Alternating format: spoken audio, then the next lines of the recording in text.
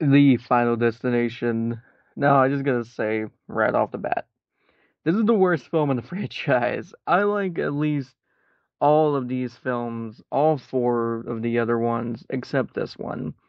This movie is the most schlocky, terrible, unnecessarily stupid film of all time. And usually I would be able to watch these kind of movies and have fun with them. Like, I like stupid shit. I like Freddy's Dead. I like Jason Goes to Hell. I like Freddy versus Jason. I like all of these kind of movies. They're just dumb and just don't really take themselves seriously. But there's points in this movie where it does kind of ask you to take it so seriously, and you're just like, I can't. I can't. It's really bad. Let's get into why this movie is so bad. Well, starting off with, it's in 3D. The 3D in this movie is Jesus Christ, man. The 3D here is incredibly bad. Hey, let's just point an item at the screen to see if we get a reaction out of the people watching this movie. Ooh, it's in 3D. Isn't that cool? I hate 3D in horror movies. The only one that like does it even remotely well is Friday the 13th Part 3D, and that's because that movie was just made with the intention of that. This movie was made with the intention of it, but it isn't fun because you don't care about any of these characters. You're not here for anything that goes on in this movie. The plot in this movie is just so repetitive of the original films, the other four films. It's just not very good. It's just a very bad movie. And I could stop the review right there if I wanted to, but I'm gonna keep bitching because I want to. And so let's get into the rest of this movie. So the movie opens up, and well, the past three movies, what was the great thing about those? The opening scene, about how relatable it is. Have any of you guys actually been to a NASCAR race? Like, ever? No? Well, I haven't either, and so this makes the opening of this movie very unrelatable for me. The other three films, anybody has done those three things before. This one, who's been through a NASCAR race that is able to afford to go? Because I can't, and I wouldn't want to either. But anyway, so the scene opens up, and we have this great. The music's nice in the opening scene. I like it. But then people die, car crash happens, and it sets it up so poorly because when you open this movie, there's like, we don't know the characters. See, in the other three films, you knew the characters when they got introduced. You knew who these people's personalities were. Here, you just don't know who these people are at all. You're just like, why should I care about you guys dying or about you having a premonition of dying whenever I don't give a flying shit about any of you? And it's just like, okay. The movie is also strangely racist. Like, there's a racist character in this opening scene that's weird. There's a racist character later in the movie, and this old man. It's just like 2009. What are we doing this? Actually, Transformers: Revenge of the Fallen came out the same year, so double racist in our cinemas in 2009, guys. It's great. It's perfect. I love it. I don't actually. I want to slit my own head open with this movie's Blu-ray disc. I hate this film.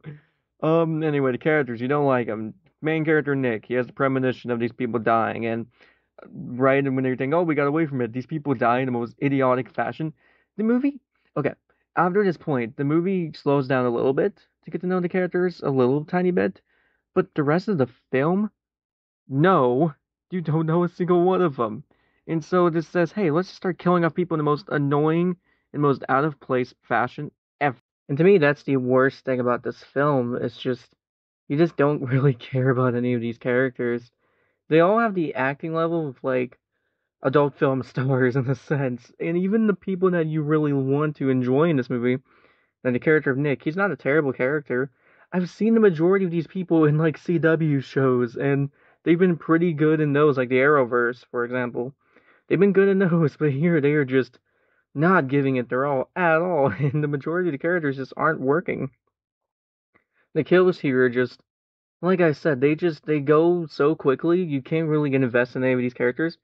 There's like maybe one or two good kills here, one of which is the car wash kill, which isn't even a kill. It's just a scene that preludes to an actual kill that's going to happen later on, and it's going to be happening in a few moments after this scene, or while it's happening, because it's like this death is trying to distract us, I guess, which is just an odd concept in and of itself, but that's not even the worst of it, because then they have such odd kills in this, like the hair hairdresser kill, where you think it's gonna be in the hair where the woman's getting her hair done.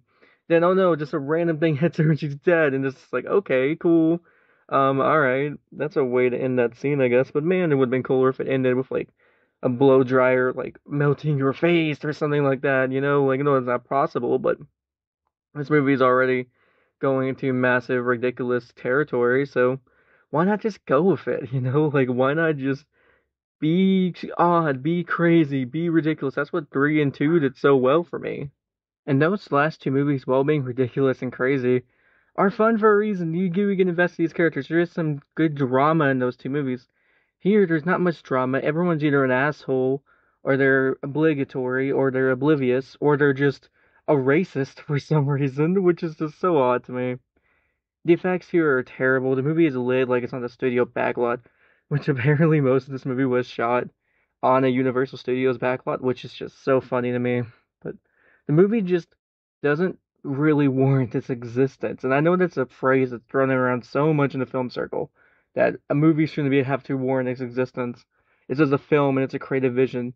This doesn't really feel like a creative vision to me. This feels like more what people thought the Saw franchise was, where it's just gory kills for the sake of gory kills, characters you don't care about, storylines you don't care about, plot lines you don't care about, when it's really just it's not. Those movies are not. This movie is exactly what people think those early, later Saw movies are, and it's just so frustrating to me because this series is so good, except for this one movie that just doesn't do anything interesting with the concept. And you get to a point in this movie where it's like after the swimming pool kill, which is so bad and so that would never happen. But anyway, after you get past that kill, you were like, oh, so I guess we're going to be okay now. I guess the death is like leaving us, and they think they can go see a movie. They can think they can go do all this other stuff.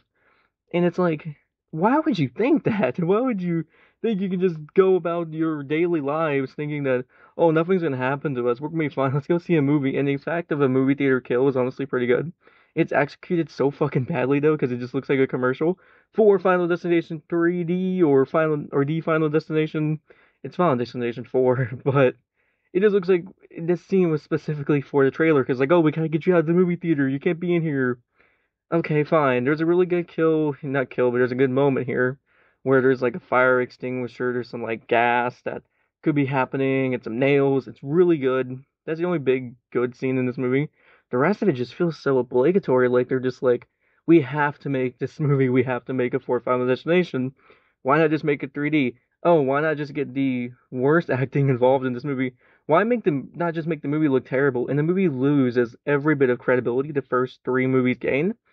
Because it's not in the situation that we all have been scared of, which the first three movies and the fifth movie does. It's not a part of the franchise in the sense where there's references to other characters, but there's also not. At the same time, it's like okay, cool, and the characters just aren't taking the movie seriously. And the movie ends as a joke because we end this on this escalator thing, and it's just like, all right, that's a nice way to end it. We're just thinking this mall is just exploding, and then the movie ends with us being in a coffee shop, like, oh, everything's okay, we're good, and then boom, you get killed. And it's the worst effects I've ever seen in these movies, I swear to you. It looks hilariously bad. Yeah, Final Destination. It's not good. Definitely the worst of the series. Definitely my least favorite of this franchise. One good scene, the entire movie. Don't care about the characters, don't care about nothing else in this film. It's pretty bad, so I will give the Final Destination a D minus.